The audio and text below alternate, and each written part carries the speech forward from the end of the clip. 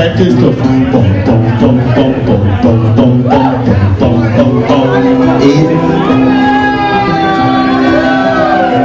Er ist sorgsam frisiert, er ist fromm und gepflegt, er hat nie masturbiert oder Unmut geregt. Seine Schönheit ist unverstreut, niemand streitet, wenn ihm jeder findet ihn schick. Er ist ehrlich und freundlich und weiß, außerdem verfügt er über Weitsicht und Blut. Muskulös ist sein Körper, bezaubernd sein Charme. Er springt Ski und Funaki, so lautet sein Name.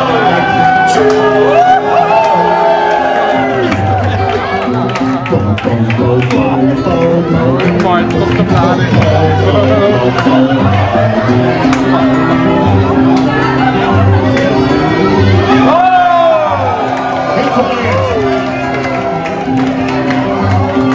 Ihr steht treu zum Gesetz und kommt nicht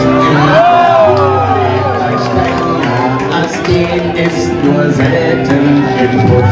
Er ist nirgends gepieft und auch nicht tätowiert und er freut sich für andere.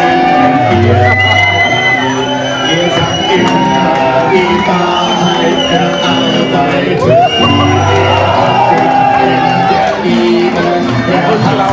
im Stil. Er ist von humanistischer Bildung geprägt und er redet verständlich und äußerst gepflegt. Katsuyashi Bonaki ist längst legendär. Er ist schön wie Schimanski und stark wie ein Bär. Er hat Haare am Kinn, aber nicht am Popo. Und Gespräche mit ihm haben immer Niveau.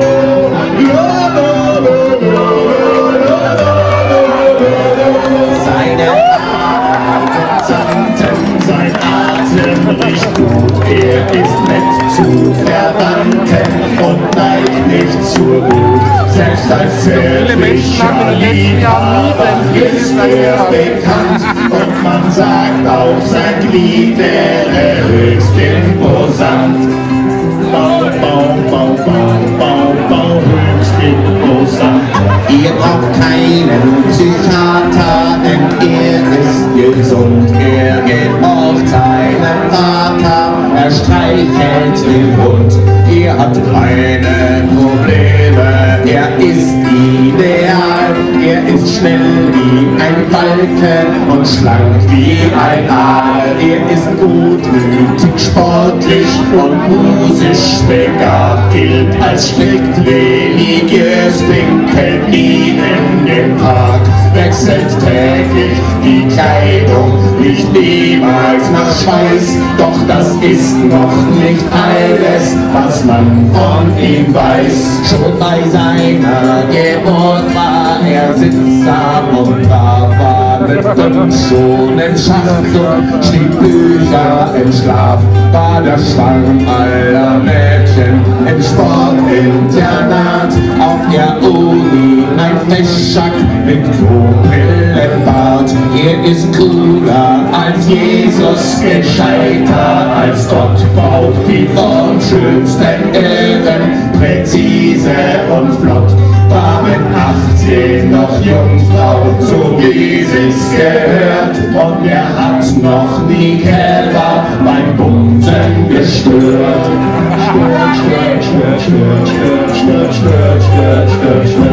Welchen Sport er betreibt, ist schon fast einerlei. Auch im Speerwurf war er bei Olympia dabei.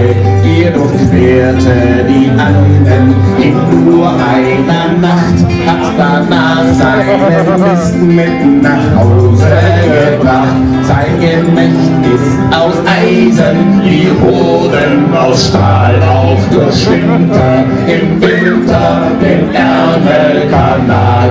Er entschlackt seinen Körper, hat Stuhl in der Früh, und suchst du bei ihm Fehler, du findest sie nie.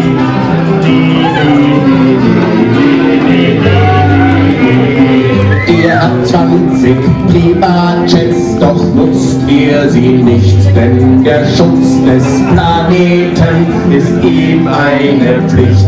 Er ist in jeder Lage der Herr des Geschehens, macht beim Benchpressing jeden Tag derbere Gains. Er rennt schneller als Eminem, trifft mehr als Luke, ist ein weiser Rebell und ein rotzlicher Bub. Er kennt alle Pronomen von Hen bis zu Ziel und ist immer noch jünger und jünger als wir.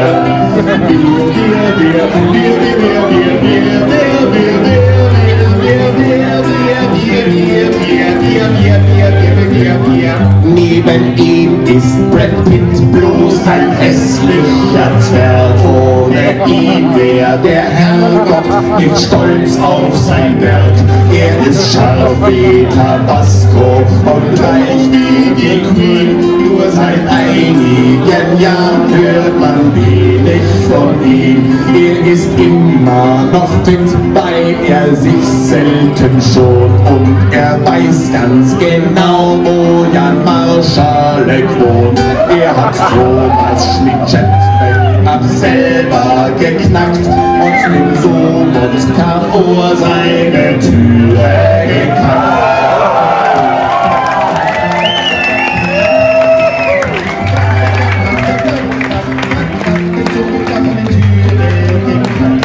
Er macht oft PCR-Tests, um sicher zu sein, schiebt das Stabal so weit wie ein anderer hinein.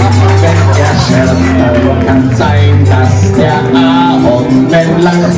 Er hat mehrmals Chuck Norris zum Weilen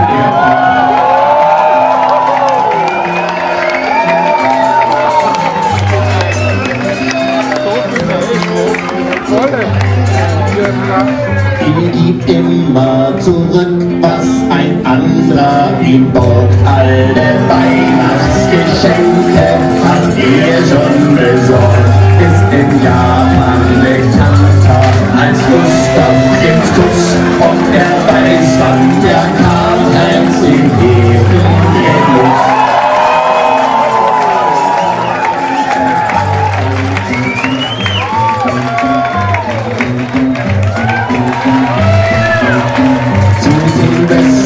Verzichtet er gern auf Radau, keine Böller, kein Sekt, keine Marzipansau.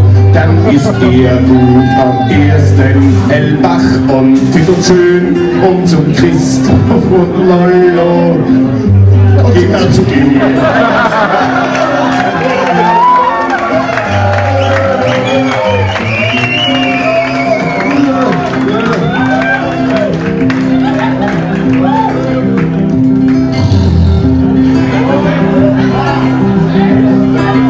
Lass uns Zeit, Christoph.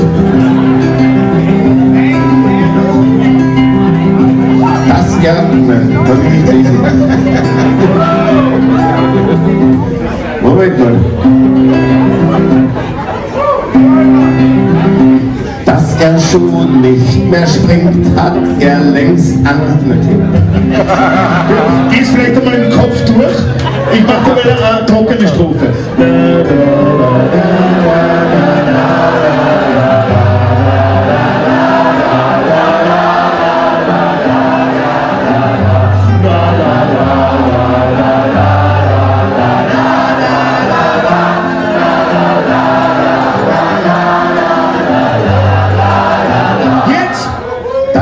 Schon nicht mehr springt, hat ihn längst angezipft. Heut war er am Bergisel, ist heimlich gehüpft.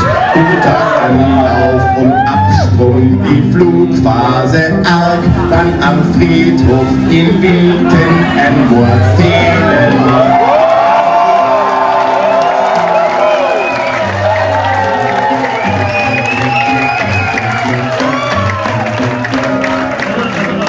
Schaffst du die nächste auch? Oder? Machen wir wieder einen trockenen drunter.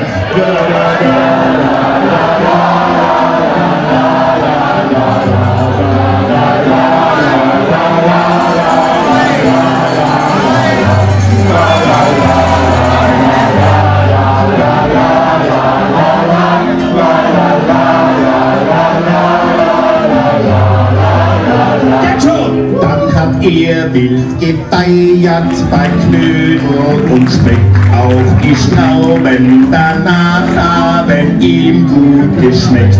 Nur den Kellner im Ruhetz hat er angeschrien, weil im Latte Macchiato war Hafer.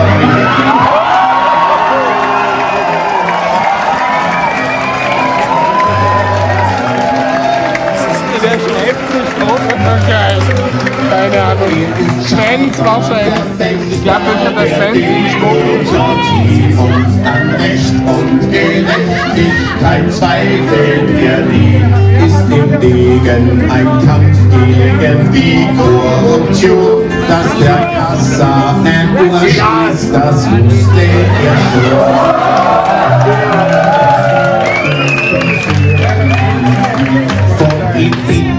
Skandal war er gar nicht geschockt, denn er selbst hat sie in die Villa gelockt, hat sich als Oligarchen am Sofa geleckt. Den Linus hat er schlechtes Cola vercheckt.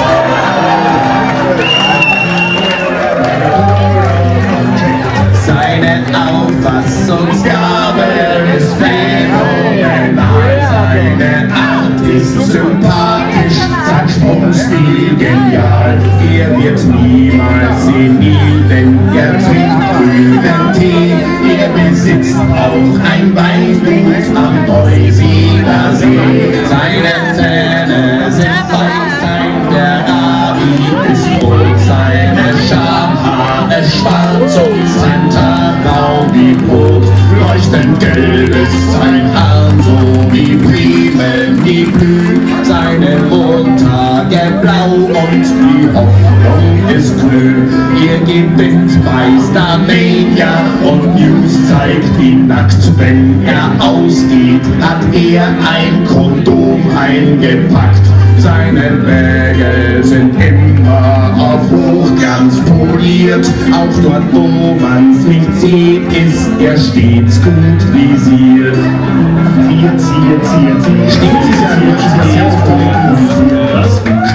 Stets gefällt mir.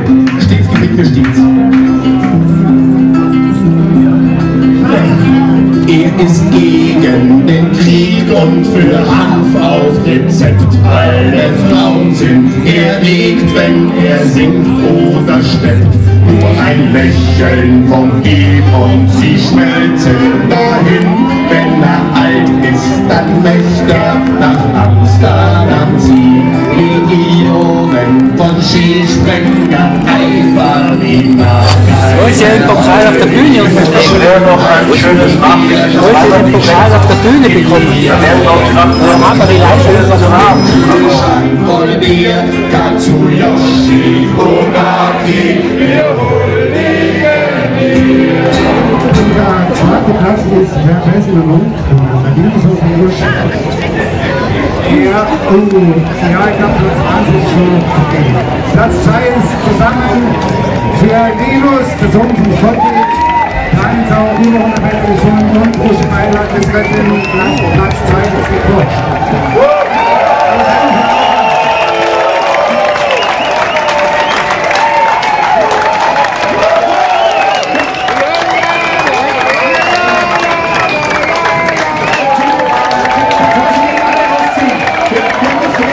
Das vorige Lied hat doch einen Refrain. Wollt ihr den Refrain hören? Wenn wir den Refrain noch singen, dann ist aus. Dann gehen wir darüber und schlafen ein. Der Refrain Frage zu. Funati, funati, funati, funati, funati.